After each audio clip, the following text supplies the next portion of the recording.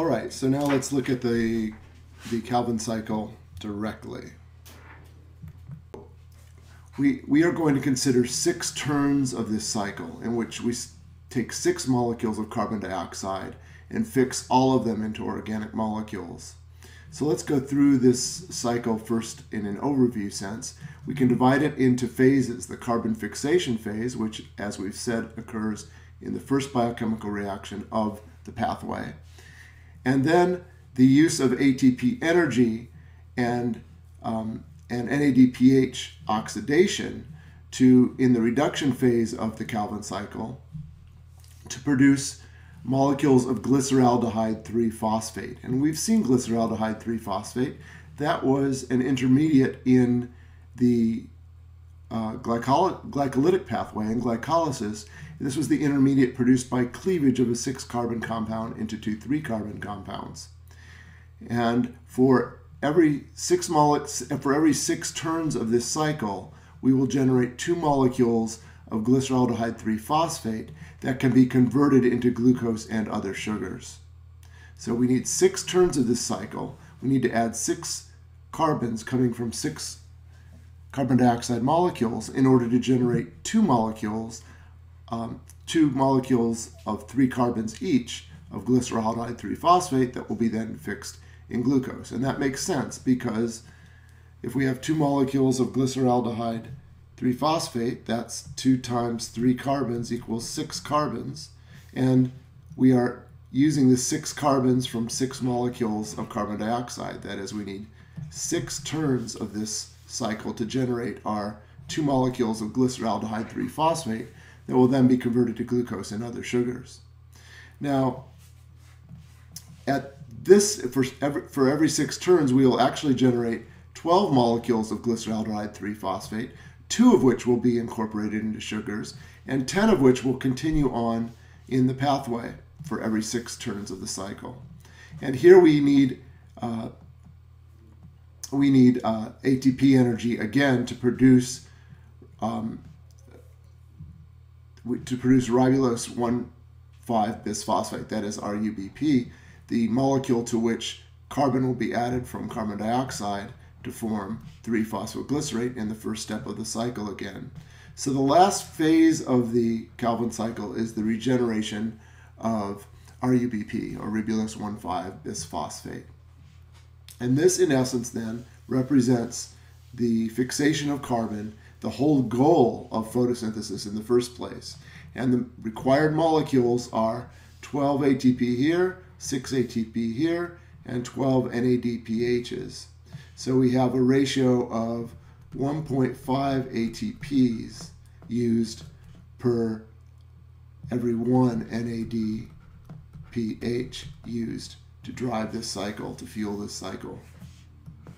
And where did these molecules come from? Of course, they came from the light-dependent reactions using photosystems 2 and then photosystem 1. And these reactions are light independent, as we've already discussed. Now we're ready to look at the relationship between cellular respiration and photosynthesis that we've covered. And this picture of the Calvin cycle here actually is a good segue into that, because if you'll notice, glyceraldehyde 3-phosphate here, 1,3-bisphosphoglycerate, and 3-phosphoglycerate are all intermediates in the glycolytic pathway. But here, glycolysis would actually run in this direction. These 3 compounds would be produced in glycolysis in this direction, but in photosynthesis in the Calvin cycle, they are being produced in this direction. And this brings up the notion that, in fact, the biochemistry of photosynthesis and the biochemistry of cellular respiration are intimately related. And in fact, we know that photosynthesis evolved before cellular respiration did, and that it's not surprising then that evolution would seize on some of the same enzymes and the same genes that encode those enzymes to function in cellular respiration. So let's look at A few slides here now by way of review. These are text slides, and you can freeze the movie and examine them as long as you'd like. And then we'll move on to the relationship between photosynthesis and cellular respiration. So by way of review,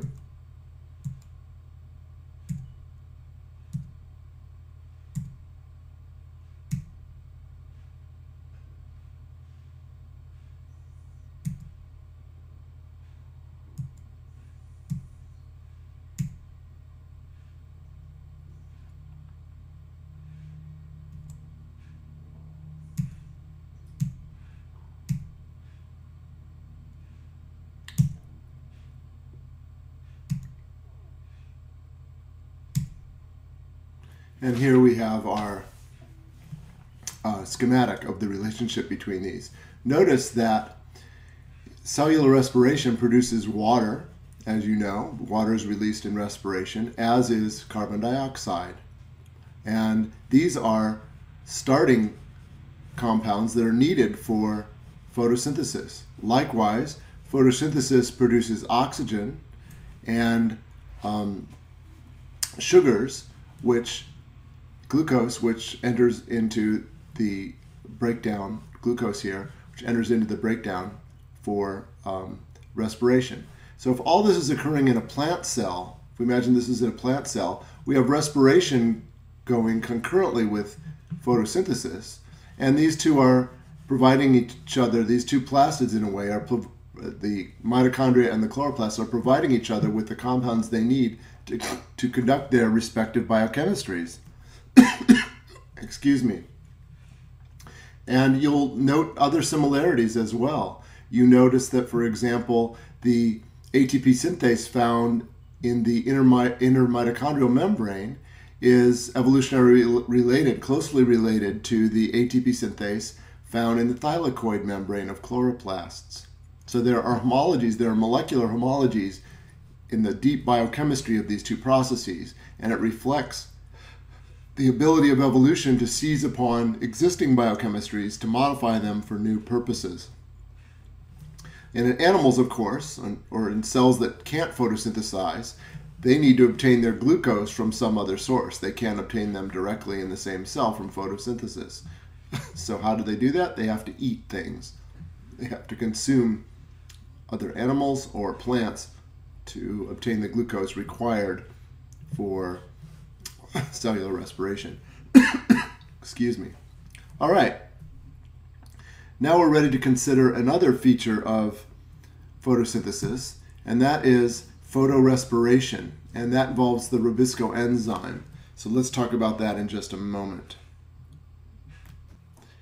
Photorespiration is a result of the enzyme rubisco catalyzing not the first step of the Calvin cycle, but instead of oxidizing ribulose 1,5-bisphosphate. So in addition to conducting the first step of the Calvin cycle, the rubisco enzyme is capable of adding oxygen to RUBP and eventually releasing, in fact, CO2. CO2 is released and RUBP is oxidized. CO2 is produced, and rubisco is capable of conducting this biochemistry as well. And in fact, rubisco plus oxygen oxidizes RUBP and produces CO2, so actually removes carbons from RUBP. So this is counterproductive to fixation of carbon. We're actually releasing carbon in this biochemical reaction.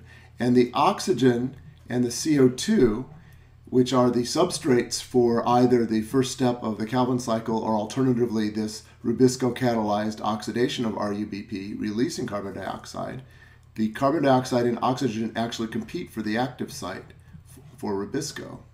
So even under normal conditions, say 25 degrees centigrade, about close to a quarter, 20% of the activity of rubisco is actually acts against the fixation of carbon and in fact oxidizes RUBP.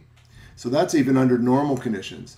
But under hot conditions, the situation is reversed. And let's look at why that might be true. So if we look at a leaf, for example, leaves have the photosynthetic cells are under the cuticle of the leaf. And in order to conduct gas exchange, there are openings in the leaf that are regulated by guard cells, and these are called stomata. Singular would be stoma, plural would be stomata. And for example, under normal under normal conditions, there's gas exchange through these stomata. Oxygen is released, and carbon dioxide is brought in. But water can also leave through these stomata and can dry out the leaf.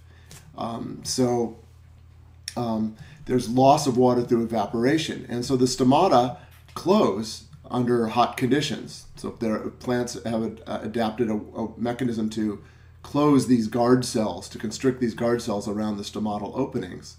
But that leads to a problem under hot conditions.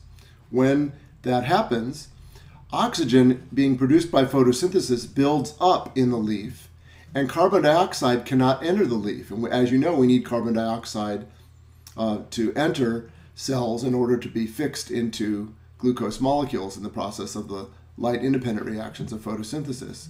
So we have a buildup of oxygen and a deficit, if you will, of carbon dioxide. And from what I've just told you about photorespiration, the Rubisco enzyme, under conditions of high oxygen and low carbon dioxide, will favor the oxidation of RUBP and not the fixation of carbon. So we've got a problem here. We have photorespiration. This process is called photorespiration. So we're oxidizing RUBP by adding oxygen, and in fact we're releasing CO2. We're doing the opposite of fixing carbon, in other words. And since CO2 and O2 are competing for the active site on Rubisco, then we've got a special problem under hot conditions, because we have in the leaf, we have high concentrations now of, under hot conditions, high concentrations of oxygen, lower concentrations of carbon dioxide, and that will favor the oxidation of RUBP. So plants need to find a way to at least have mechanisms that will combat this photorespiration,